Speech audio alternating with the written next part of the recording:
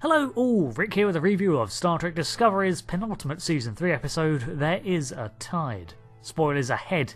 I'm trying something new this week. I'm writing this intro to the review before having seen the episode to sort of capture my mindset. On the whole, I have enjoyed Season 3 so far, but I think Discovery has never nailed the landing on the end of the series. But this season has kept my optimism for longer than previous ones, which is a good sign. At the conclusion of the last episode, however, I was left with a feeling of apprehension that is very familiar to earlier seasons. The question of will they conclude this well, or will it go off the rails? Well, I'm about to watch the episode, so let's see. That did not go the way I expected, and I'm glad. While there was a large amount of action in this episode, the centrepiece was very much the negotiations between the Emerald Chain and Starfleet, in a charged discussion between Vance and Osira. My major takeaway from last part was the lack of character development given to the leader of the Emerald Chain, seeing as she simply seemed to be a blunt instrument bully. But this episode did a lot to present her in a different light.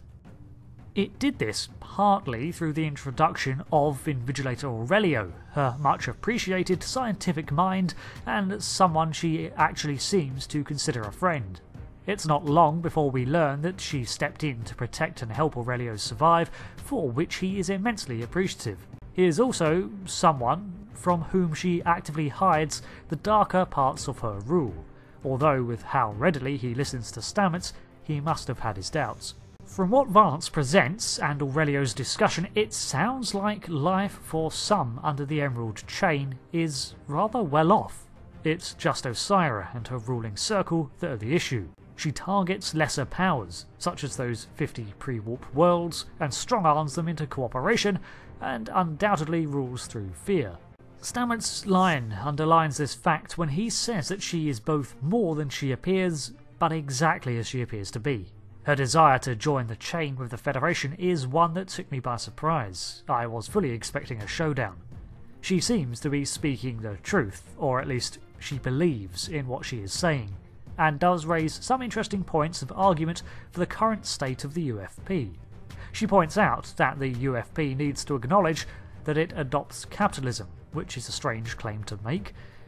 While the Federation does not use currency and provides for its people, they do have a system of economics and privately run organisations such as the Daystrom Institute. At least they used to. That's probably been severely diminished. Likewise, the UFP does trade with other powers that are reliant on currency, again, used to. The thing is, Osira's version of capitalism is not a healthy one, and directly comparing the operating of the Federation to current day politics is kind of difficult, as the UFP aims to be a utopia and the exact nature of the UFP's government is not revealed in full. I do like how she makes a parting remark at the human-centric nature of Starfleet, something that is an in-universe concern by observers caused by a simple real-world limitation. I'm also happy to learn that there is still a Federation president. For now, Admiral Vance seems open to the idea of cooperation with the Chain, and is even impressed by the level of concessions Osira is willing to make. Apparently, she even aims to outlaw slavery within the Chain, a move she says is supported by her people, but notably, this is something the Orion Syndicate also did when it suited them, and look where they are now. Which brings me to the main point of the negotiations, and that's why they failed. Osira muscled her way to the conference table, giving Starfleet no choice but to negotiate, a calculated risk on her part as she knew that the Moral Federation would always seize the opportunity to talk, even if she literally barged into the dialogue. So this sort of false sincerity laces her negotiations. Maybe false sincerity isn't the right term, but what I mean to say is that her motivations are not based in compassion. She has been forced into dialogue with the UFP because of the status of the Emerald Chain. They lack dilithium, and I think she genuinely wants what is best for the populace under her control. So entering discussions with the Federation makes sense, especially if they can provide a stronger network of support. But would she be looking for peace if she had ample dilithium reserves? I don't think so. She's simply adapting to retain power amid a changing landscape, and this is most seen when Vance brings up the fact that she wouldn't be able to be the one to represent the chain in discussions because of her crimes. At first, she attempts to wrangle a proxy ruler out, but when that fails, she downright terminates the negotiations at the suggestion she step down and face justice. A final proof that she is not as magnanimous as she claims to be, even believes herself to be. This is also why she shields people close to her, like Aurelio, from the worst aspects of her rule. She needs someone like him to validate that she is a good person, which then enables her to act in her perception of the greater good. I'm certain that this will be shaken up now that the scientist's doubts have been equally raised, and he's looking at her with a more critical eye. I think he still has a role to play beyond providing a new lens to view Asira through, and I'd perhaps like to see him involved in the reformation of the Emerald Chain. Which is another surprising statement I didn't think I'd be making. Prior to this, I suspected that the only way to deal with the chain was to break it. Reformation hadn't entered my mind really, but then the chain had only been portrayed as the Cabal-like syndicate. The other strong focus of the episode was the relationship between Stamets and Burnham. During the interrogation of Stamets, we see him immediately attempt to humanise both himself and his captor, a classic tactic for survival in this sort of situation, although I winced when he revealed the location of Hugh in the Verubin Nebula. But it did encapsulate his state of mind. His only focus is to get the ship back to the nebula before time elapses and Hugh, Saru and Adira too all succumb to radiation poisoning.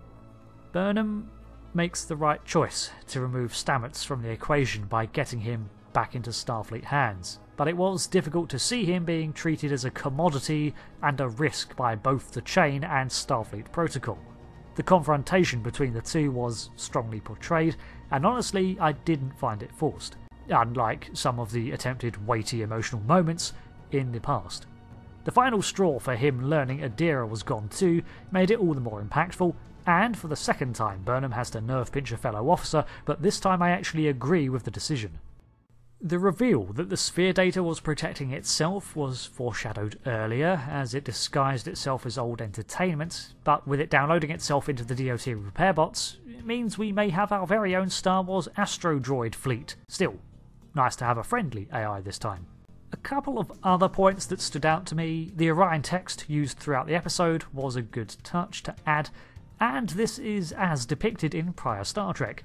The courier network of transwarp tunnels is a mess of damaged ships and debris, which I assume is a mixture of destroyed vessels caused by the burn and poor maintenance. It reminds me of the Underspace episodes of Voyager, and it's referred to as the courier network, so I assume it was created for faster-than-warp services from even before the burn. So, this episode surprised me in a good way and provided some much-needed background to the Emerald Chain. A little late in the series, maybe, but it makes an important difference. We'll see where things head for the finale. So thanks for watching, and I'll see you next time. I've been Rick. Goodbye.